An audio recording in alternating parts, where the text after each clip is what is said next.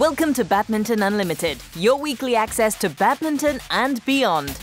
On this week's show, we spend time in Bangkok with Bodin Issara and Nipitphon Phuangphuapet as Thailand's men's doubles pair tells us about their ambitions in making the big time. We also visit Seoul to find out how the Korean national team is shaping up under new head coach Kang Kyung Jin. The men's doubles game delivers some of the most spectacular action the sport has to offer. Skill and tactics aside, the outcome of matches are often decided by how well players are in sync with their partners. Thailand's Bodin Issara and Nipitphon Phuangphuapet are an example of a pair reveling in their partnership. Runners-up at last year's Yonex Denmark Open and Yonex French Open, the country's top men's doubles act is growing from strength to strength since their debut in 2015. We are playing better together and we continuously encourage each other. It was a matter of just getting out there to play and enjoy the game. When we're able to do that, the performance will reflect that. We don't expect much from each other than that.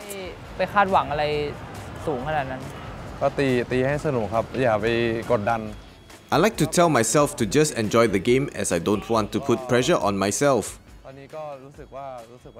If I do put pressure on myself, I will not play well.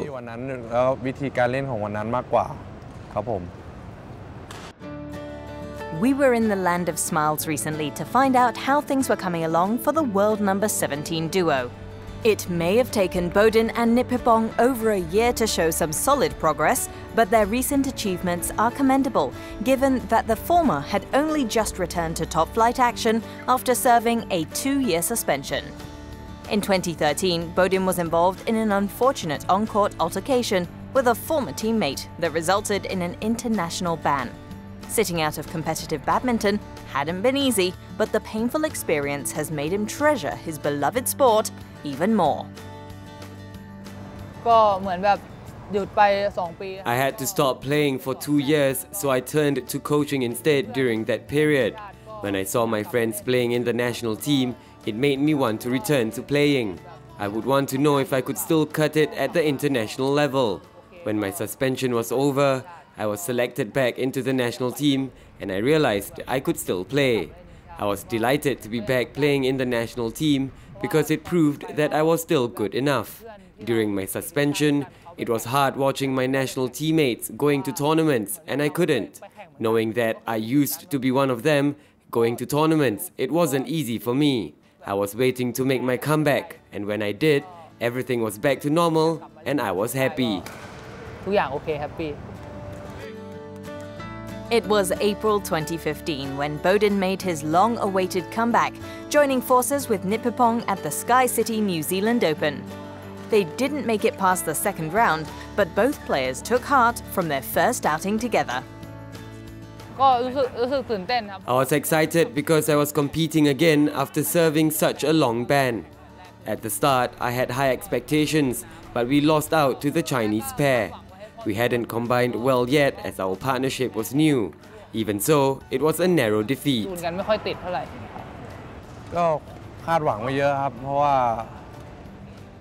I also had ambitions to go far.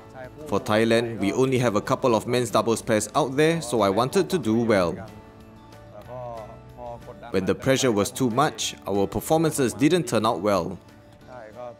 So we helped each other improve and our performances steadily got better.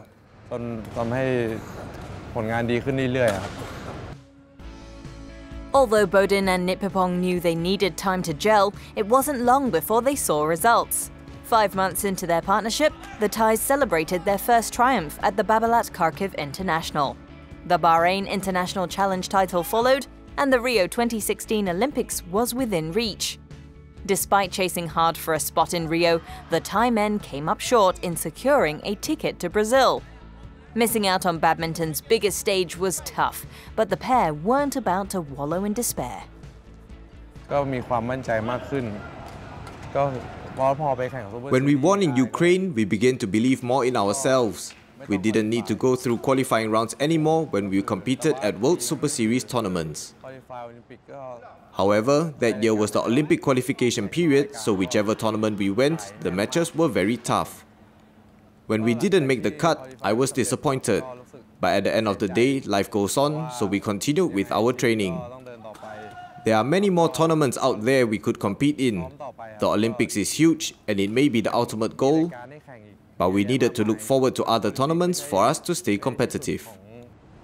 อาจจะเป็นที่สุดของชีวิตแต่ว่ามันก็ยังมีรายการอื่นให้เล่นอีกครับผม With the pressures of qualifying for Rio over, Bodin and Nipitphon regrouped and focused on enjoying the game once more. It worked wonders as the Southeast Asians sailed into the finals day of the World Superseries tournaments in Denmark and France. เหมือนแบบพอกลับมาจากโอลิมปิกเราก็เหมือนแบบ As soon as our journey to get to the Olympics was over, we relaxed. We kept our focus, but there wasn't pressure. We reminded ourselves we just needed to enjoy playing. We just focused on playing our best. It didn't matter whether we were winning or losing. That wasn't important. Our performances improved and the results showed. We weren't really expecting anything and took it match by match, tournament by tournament. ตอนแรกก็ไม่ได้คาดหวังอะไรขนาดนั้นก็กะดูไปทีละรอบมากกว่า Before season's end, Bodin and Nipitphon climbed to a high of number 15 in the world rankings. The Thai pair are now set on harnessing their newfound confidence as they go in hunt of their first major crown. ความหวังนะครับปีนี้ก็อยากขยับแรงให้มาอยู่ใน This year, I hope to move our ranking up to the top 10 or top 5. I would like to take each match at a time, especially when I'm playing at the bigger tournaments. I need to focus game after game before I can aim to win the tournament title. Right now, my goal is to win at the All England Championships. นอกนั้นก็คือมองเป็นที่รายการไปครับ ก็เหมือนแบบตอนนี้เราก็ Our confidence is definitely building. We've already defeated some of the top pairs. Against the world number 1 duo, we played all the way to 3 games and almost won. We've also defeated the world number 2 pair and the All England champions, so we need to keep believing in ourselves. I don't want to be overconfident, but let's just say we want to win all 13 World Super Series tournaments. 13 รายการก็กะคว้าแชมป์หมดเลย Conquering every title is perhaps a long stretch, but it's hard to fault athletes who set the bar high, especially for this Thai pair, who at the moment are enjoying what they do best. And as 2017 shapes into another action-packed year for world badminton, Bodin Issara and Nipitphon Phuangphuapet could just be among those making the headlines. Time for some trivia. There are many Chinese players at the elite level, but can you guess who this men's singles shuttler is? I was born in China. I am a world and Asian junior champion. I am an Asian Games silver medalist. Have a think and we'll give you the answer after the break.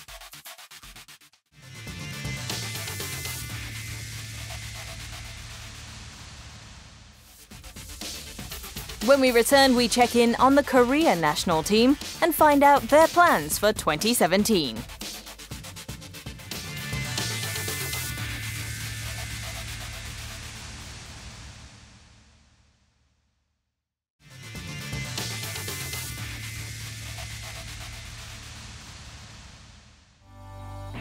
With digital innovations, shuttle time is now more fun, engaging and accessible than ever. So get connected to BWF's Badminton Schools program.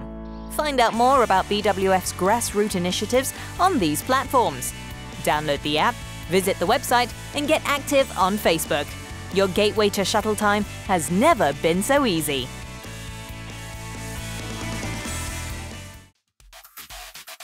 Before the break, we asked you to guess who this player is. I was born in China. I am a world and Asian junior champion. I am an Asian Games silver medalist. The answer is Tian Ho Wei. The 25-year-old has been one of China's prominent men's singles players over the last few years. Tian made great strides in 2016. He reached the finals of the Yonex All England Open Championships and the Dubai World Superseries finals. He was unable to get past compatriot Lin Dan in Birmingham as he went down in straight sets. Against Victor Axelsen in Dubai, he was close to clinching his maiden Super Series crown, but lost out to the Dane in the end. 2017 brings a fresh start for Tien Ho Wei as the world number 7 continues the hunt for success. 2016 had been a rollercoaster year for Team Korea. Boasting a proud Olympic history in the 90s and early 2000s, the East Asians had hoped they could replicate their predecessors' medal success at last year's Summer Games in Rio. Korea had representation in all 5 disciplines, and their biggest gold medal hope, the men's doubles, were disappointingly knocked out in the quarter-finals. Their saving grace came in women's doubles. Jung Hyun-eun and Shin Sung-chan defeated China's Tan Yuen-ting and Yu Yang in the bronze playoff to clinch the only medal in badminton for Korea. Shin and I controlled our game well so that we could reach the semi-finals.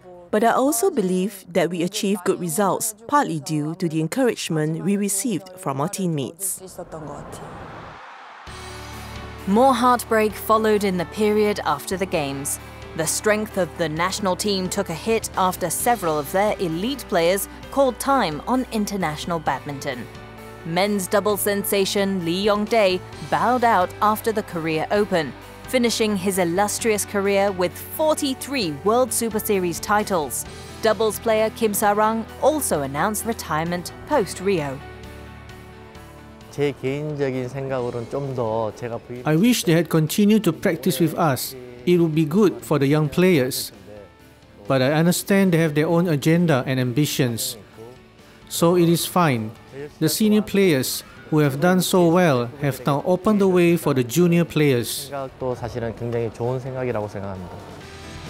The regeneration process has started for Korea, with more than 10 junior players selected to the national side earlier this year.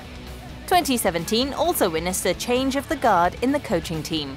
Men's doubles coach Kang Kyung Jin has now taken over at the helm. The 1997 All-England champion is confident that his experience as coach and player will benefit the team. I know how to communicate with the players and discuss things with them. As a coach, I've shared their joys and sorrows. I understand their goals and their ambitions. There used to be a number of players with very high world rankings. But now, the majority of these players have retired and young players have come in. We will start from scratch and with a mindset of development. Yu Yeon-sung, partner of the retired Lee, paired up with 20-year-old Kim Jae-hwan towards the close of 2016. But finding the right partner for the highly accomplished doubles player will take time. We are still testing our partnership. Nothing is confirmed as we don't know how this will turn out. I will continue with Kim Jae-hwan if things go well. We will make sure that we develop our combination to the maximum. With 2 top doubles shuttlers retired from international badminton, the country is eager to find their next title-winning pairs. Although Korea can bank on their current side, they will still need to ensure that the next generation of talent is ready to take over. There are already young shuttlers showing promising signs in their game, but the East Asian nation recognizes they have to be patient and that success will not be in the immediate future. Currently, we have some prominent young players like Kim Won-ho and Kang Min-hyuk. They are in the 3rd grade of high school and already above 180 cm tall. They have a good read of the game. I believe they will be the rising stars of the Korea team. Although known more for their prowess in the doubles format, Korea do have Son Won-ho and Sung Ji-hyun flying the flag high in the solo events at the elite level. And the potential for more to join their ranks looks encouraging, with their youngsters doing well in international badminton. Their performance have improved substantially, and if they keep taking part in various tournaments, it will help them develop the game further. and allow them to gain more experience. They will then be able to produce better results. Despite the recent shake-up, Korea have proved that they are still one of the best in the business. At the recent Robot Badminton Asia Mixed Team Championships 2017, Korea emerged runners-up, losing to Japan in the final. To stay competitive on the global stage, the nation has shown that they are adept at reinventing themselves. The main focus in their rebuilding is centered on developing the next generation of players. First, the team is made up of young players, so we are not expecting very good performances in the near future. But we are taking it one step at a time in our preparation for the coming Asian Games and the Olympic Games in 2020. I believe we can produce good results in the coming future. You don't have to worry about it. As 2017 continues to unfold, Korea is determined to keep up tradition as one of the heavyweights of badminton. The Koreans have been known to be a resilient side, and the East Asian nation look on course as they plot their next move in the fast-changing and intensely competitive world of the racket sport.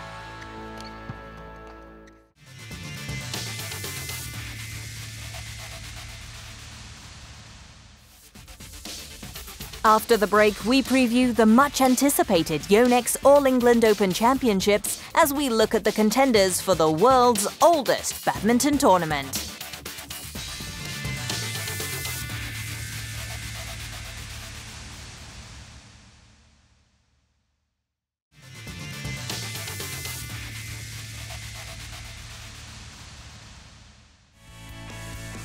Get connected with us on social media. Follow us on Twitter and Facebook and tell us what you think of the latest news. Or perhaps you just want to leave an encouraging post for your favorite player on Facebook. If you've got any comments or photos, share them with us on these social media platforms.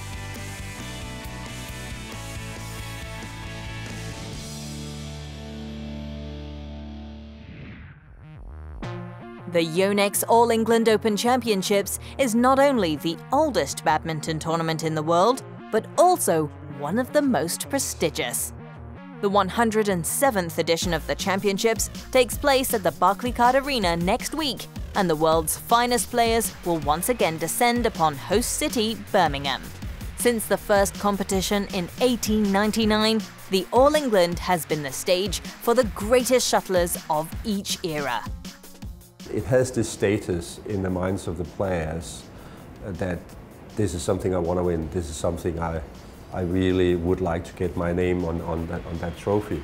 So obviously they give that extra effort to win it, and that obviously brings normally a great competition where you see great matches.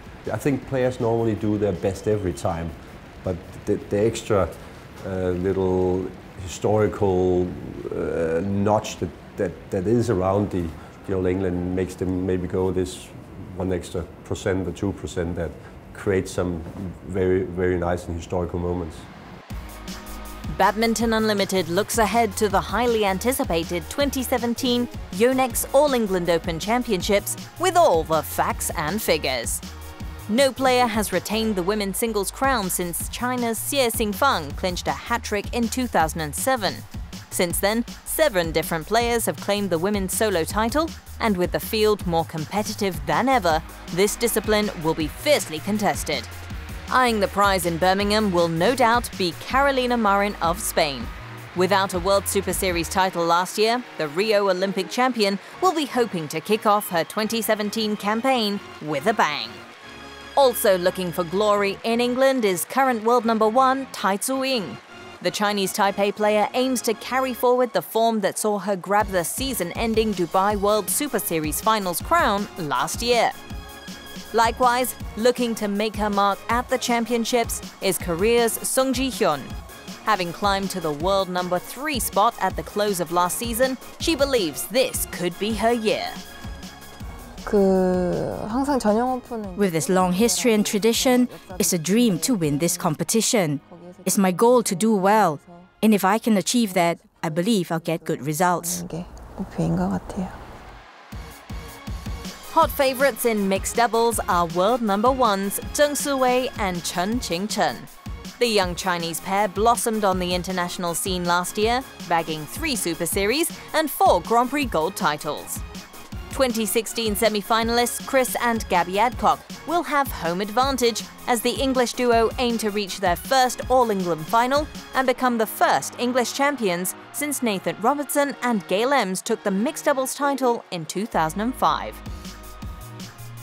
But watch out for the Indonesians. The Southeast Asian nation has claimed the crown 4 times in the last 5 years.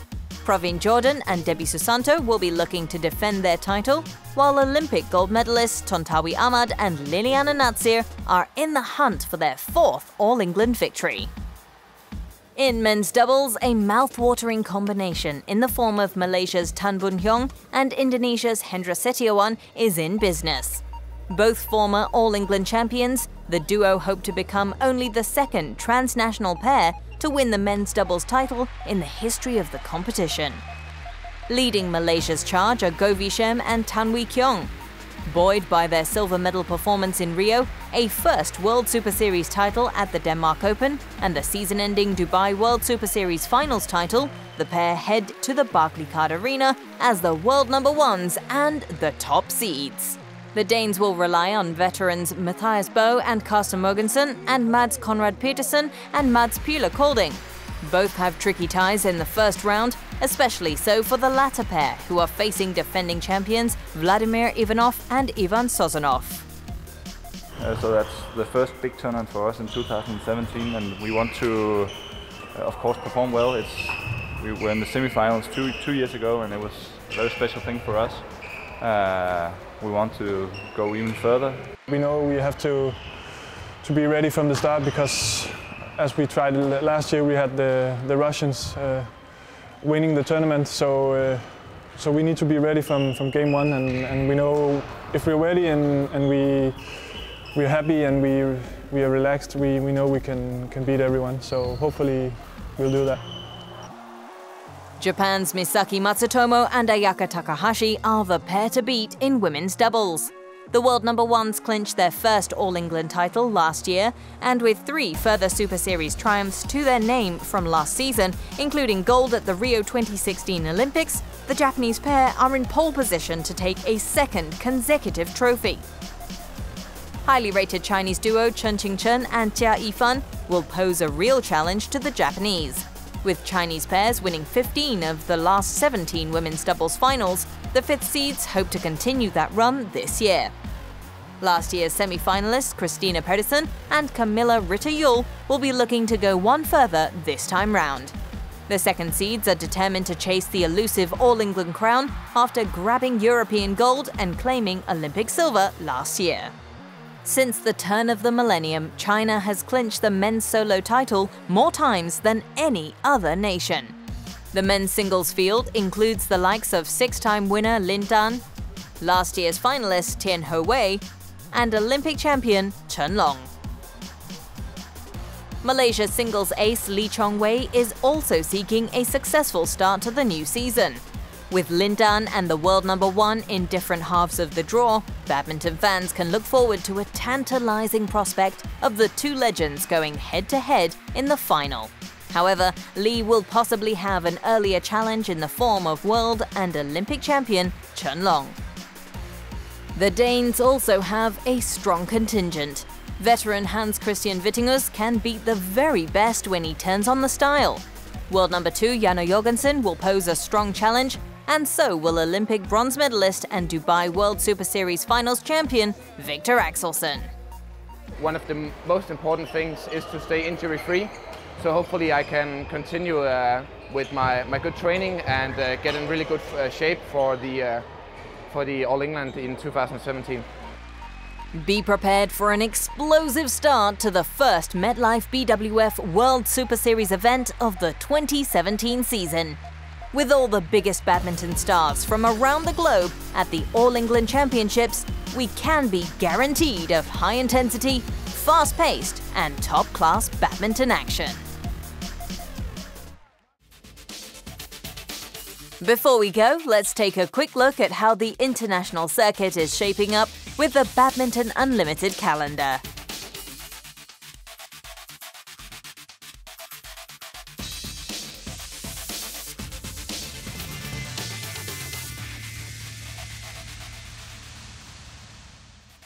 Next week on Badminton Unlimited, we walk down memory lane with Denmark head coach Kenneth Jonassen as he shares with us the highs and lows of his playing days. See you next week.